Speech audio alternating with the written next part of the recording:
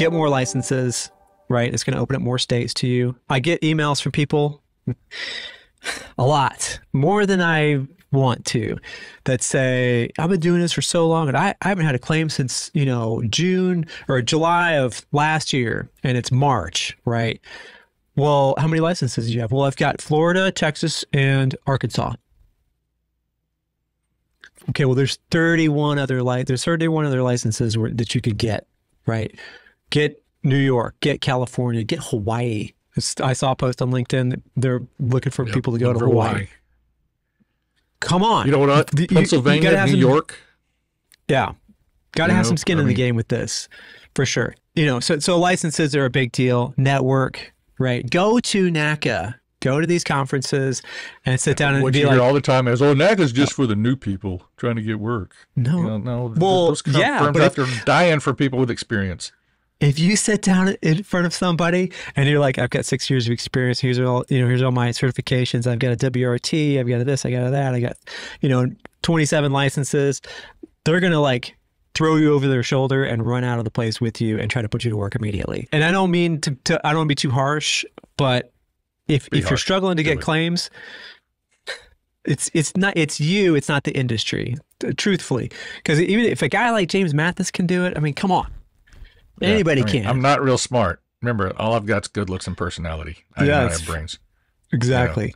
So, and that's the point is that I'm working and I've never understood that. I mean, I'm not special, I mean, you are special to me, James. Well, a short bus special, but I work, and I don't turn work down. I'm not picky about the work I do, so I stay working. We've talked about this before. Activity breeds activity. If you're sitting around doing nothing, you're going to continue. You have a higher chance to sit around doing nothing. If you're out there taking work that may not be the greatest stuff on the planet, but again, it puts you in position to get something else. Again, I went to Arizona mainly because I wanted to go to Arizona. I worked a crappy fee schedule, but I kept working, right?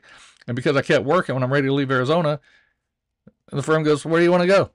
I'm like, going. They go, "We could really use some help out here." And I'm like going, "Oh yeah, we'd like there. Let's go there." And so now we're here. And then we get here and they're going, "Hey, would you stay there longer?" And so it opened up another opportunity for us. So now guess what? I'm going to keep working for a while. I'm not going to have to guess where it's going to happen 3 to 6 months from now, because I know what I'm going to be doing 3 to 6 months from now. Because why? I kept working and I didn't turn stuff down, and I kept up with the needs of, what I had to do to do the work, and be who I needed to talk to and stay in front of. That's networking, man. Just network like crazy. Go to conferences, go do all that stuff. I know I hear guys all the time, "Oh yeah," you'll see it on some of these social media posts. Should I go to NACA? Been in the business for 5 years, think about going. People, "Oh no, that's just for newbies." Well, you're an idiot. It's just like those firms are dying for people with experience. And if you can go in, where else can you go? That's why they go. I know. They're looking for people. They spend so much money. Every single one of those firms, they have to pay for a booth, right? It's not cheap. And then they pay for these, they spend tens of thousands of dollars on their booth setups, and they send the people there that are, they put them at the hotels. A week, and it's all because they want to find you. Because they want to find you. They're looking for you. So you go. And, there's other conferences too. Again, you just invest in that, and it pays you back.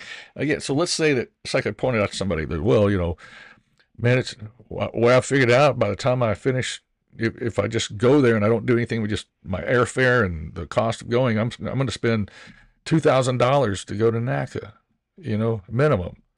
I'm going, well, if you get signed on with one firm and they give you work and you're making on average $300 a claim, how many claims are you going to do to get that money back? 10. That's like 2 to 3 days worth of work. Come on, people. That's it. You do 5 a day, like I do most days. That's $1,500 a day. That's $3,000 in 2 days, and you just got a profit. Paid for itself. It pays you back in 2 days. It drives me nuts. And so I don't understand why people won't go to conferences when they can go, even if it's the IA firms, their conference, like we've talked about before. Crawford and Mid-American, Allcat, and the other companies that put them together. You Yep. know, they're doing that for multiple reasons. And if you go to those conferences, you're probably going to work. Because you invested in them as well. You invested to come to them and to come to their event. So that's that's what you have to do to stay relevant, regardless of how many years you've been in this business. Is understand understand where to find the work and how to get in front of people. And number two is understand what is expected today versus what was expected 5 years ago. And the only way you're going to find that out is by working and also talking to the firms and staying in front of the firms. It's the only way you're going to do it. Or you can call me and I'll tell you. Adjuster TV is brought to you by Xactware Training, the creators of Xactimate X1 and Xactimate Mobile. Xactimate is the most advanced and widely used estimating platform in the insurance and restoration industries. Get certified right now as an Xactimate expert at the link in the description below. In the meantime, check out this video right here on Adjuster TV. Or is it here? I think it's here. Pretty sure it's here. Could be here. It's one of those places.